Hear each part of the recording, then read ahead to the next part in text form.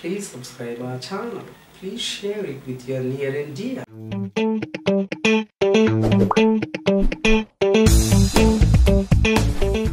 If you are able to use a subject they and verb played, for example, as these are very important, subject and verb, you can use other words by your common sense. They played. So the question arises in your mind, what? Maybe cricket, maybe football, or maybe anything. So easily you can use they played cricket. You can easily get an idea to use this word. They played cricket. When? Yesterday. They played cricket yesterday. And where, if you put a question like that, you can get idea. They played cricket yesterday at Uppal Stadium or some other stadium. So in this way, if you are comfortable with subject and verb, the other words you can use by your common sense. So using subject and verb are very important. After you use these words, so you can automatically follow the other words. So verb is more important than any other word in the sentence.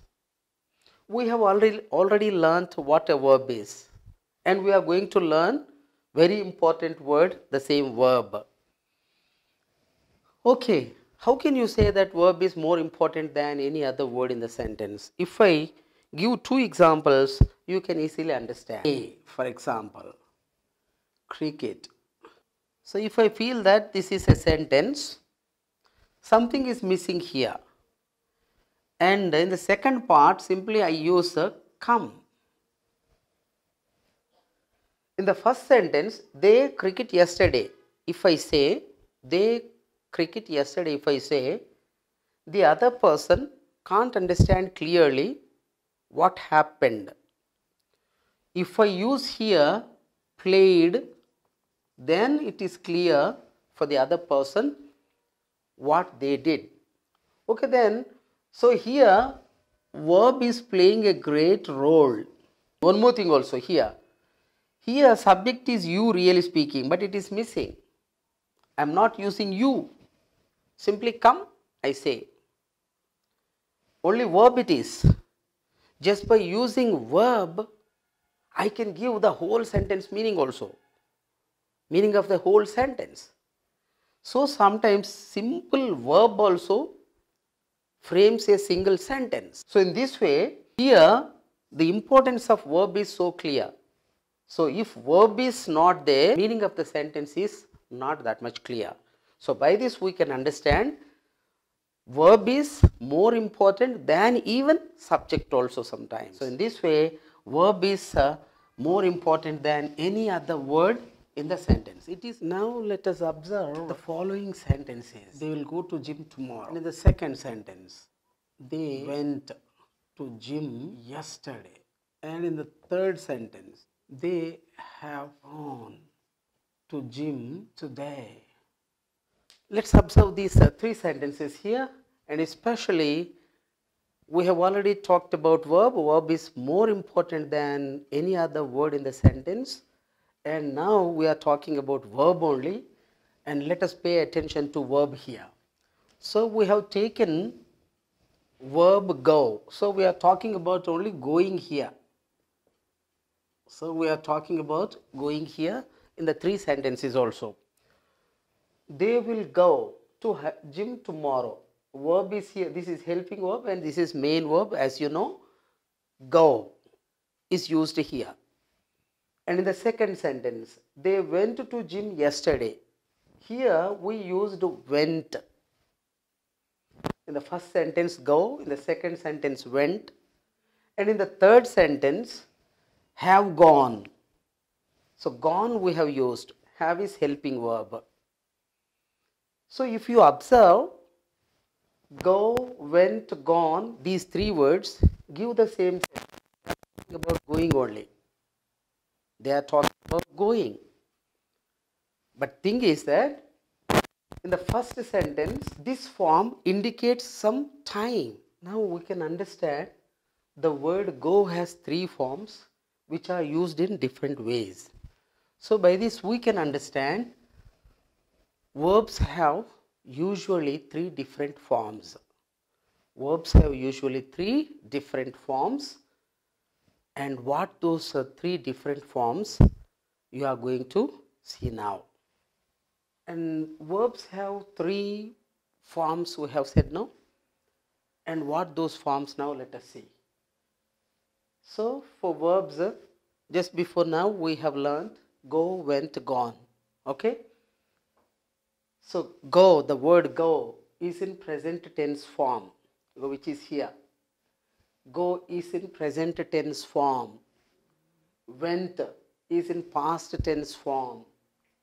And gone is in past participle form. So these three forms have got their own special terms for them. Okay, the first form is called as present tense form, the second one is called past tense form, and the third one is called past participle form.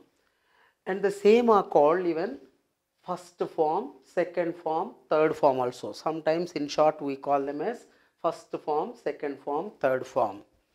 And sometimes V1, V2, V3 also we call them as. So in three ways we call these forms. Okay, as per that I have given here some verb forms. Okay, just observe these words. Ask, asked, asked. Play, played, played. Walk, walked, walked. So we can understand that we add ed to first form to get past tense form. The same ed we add to get past participle form. Simply by adding ed we get second and third forms. Okay, in the same way here also you find the same. Play, played, played. Ed. Walk, walked, walked. Ed. Just we are adding. Close. But here we are adding only d. Okay, close. Just by adding d to the first form we get second and third forms. And here also d only we are adding. So by this we can understand that most of the English verbs form just by adding ed or d to the first form we get second and third forms. We get second and third forms just by adding d or ed to the first form. These are many, really speaking. So out of my observation I can say about 500 verb forms I have taken. Nearly 400 words form in the same way, but there are a few like 100 verbs which are different.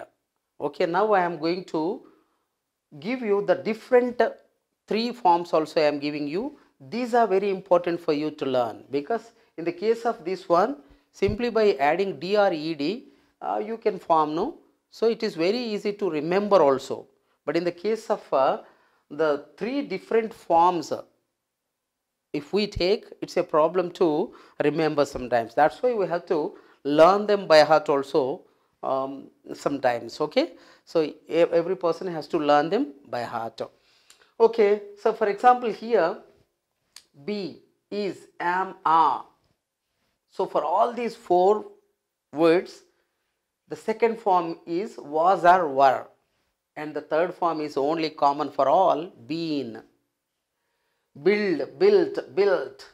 Burn, burnt, burnt. So if you observe here, you don't find adding ed or d to first form, you get second and third forms like that. It is different. And up to here, three different forms. Sometimes you see first and second may be matching, the third one is different, like that. The three forms are the same. Bet, bet, bet. Means present tense form also bet, past tense form also bet, and past participle form also bet. Spread, spread, spread. So in this way, three forms are there. Generally, usually, each verb also has got three forms. Sometimes you see for very few verbs, they may not be third form like that. For example, can is there, the past form for can is good, but no third form is there, like that. So very few, one or two or three like that, a very few words are there which don't have third form, but all verb forms have got three forms in this way. And most of the verb forms generally form just by adding ed to the first form, we get second and third forms. And the other words, other verbs generally are different, and we have to learn them well. And very few verbs are there which are which have three forms the same. Okay, in this way we have to learn all these things. Okay, there is no other go for everybody also, so we have to learn them to speak English well. Thank you for watching this channel. We'll meet in the next episode.